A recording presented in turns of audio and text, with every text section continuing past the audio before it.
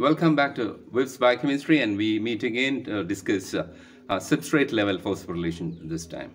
Now, before we discuss substrate level phosphorylation, let us see what is a phosphorylation reaction. In chemistry or in biochemistry, these reactions, phosphorylation reactions, are which add a phosphoryl group to a substrate. And this usually the phosphoryl group comes from a substrate and more usually from ATP itself. And when it is ATP, it mostly involves the kinase enzyme also. Now, one of the familiar reactions in glycolysis is shown here as an example: glucose giving glucose 6-phosphate in the presence of hexokinase or glucokinase with the expenditure of an ATP here. So this is an example for phosphorylation, that is transfer of phosphoryl group from a substrate. Now, when we say that phosphoryl group, it's not actually phosphate group that is transferred, it's phosphoryl group. And what is the difference between phosphate group and phosphoryl group? You can see here. Now, phosphate group is the one which is attached to a substrate, whereas phosphoryl group, as shown here, is the one which is transferred from a substrate to ADP or to another substrate. Now, what is a substrate level phosphorylation? It is the transfer of a phosphoryl group from a substrate to ADP so as to form ATP. So this is basically what is termed substrate level phosphorylation.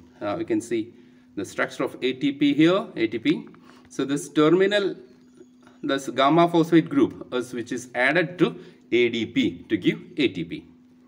So this is a representative reaction. You can see here the substrate with phosphoryl group which is transferred to ADP so as to form ATP, and the product is shown here.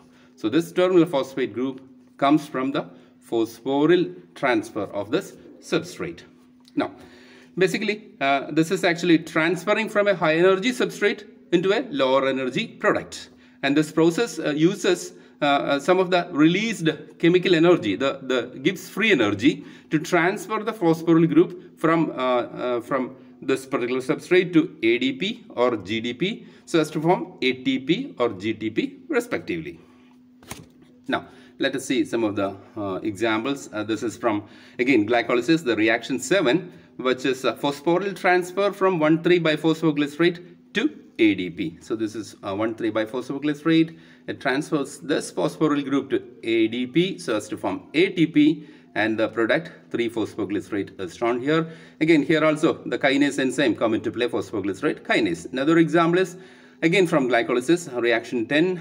This is actually transfer of a phosphoryl group from phosphoenol pyruvate here, the phosphoryl group here, which is transferred to ADP so as to give ATP, and the pyruvate here. This is the product. Again, pyruvate kinase is the enzyme involved in this reaction. Now, both of these processes occurs in cytoplasm. Another process that is occurring in mitochondria is shown here. This is Gca cycle. This example of substrate level phosphorylation is from Gca cycle. As you can see here, this particular reaction, succinyl coenzyme giving succinate, is highlighted here. Succinyl coenzyme giving succinate in the presence of another kinase enzyme, succinyl coenzyme thiokinase, which gives GTP, and obviously GTP is equivalent to ATP. So this again is an example for substrate level phosphorylation. Now let us examine another process, oxidative phosphorylation in chemiosmotic mechanism, which is a much more elaborate mechanism for the generation of ATP. In fact, 30 or 32 ATP are produced per glucose molecule. And this actually involves generation of reduced molecules, namely NADH and FADH2 through metabolic processes. And these molecules are channeled to electron transport chain so as to create what is called electrochemical gradient of protons across inner mitochondrial membrane. And the energy of this electron gradient, electrochemical gradient, it is actually proton gradient also, electrochemical gradient or proton gradient. This is actually used for the synthesis of ATP using ATP synthase. And you can watch one of my earlier lectures on chemiosmotic mechanism and oxidative phosphorylation using this link given. Now, in fact, the advantage of substrate level phosphorylation is that it is used for the synthesis of ATP, instant production of ATP in, for example, RBC, which is not having mitochondria, or in skeletal muscles during strenuous exercises.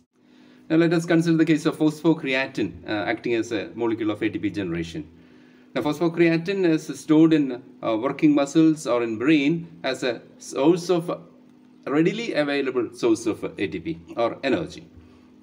Now phosphocreatine can get converted to creatine and release energy. And this is sometimes erroneously called substrate-level phosphorylation, but this is actually transphosphorylation because the synthesis of phosphocreatine in mitochondria involves ATP. And phosphocreatine, when it is converted to creatine, it releases ATP, but there is no net synthesis of ATP here. So that's why this is called transphosphorylation and not substrate level phosphorylation.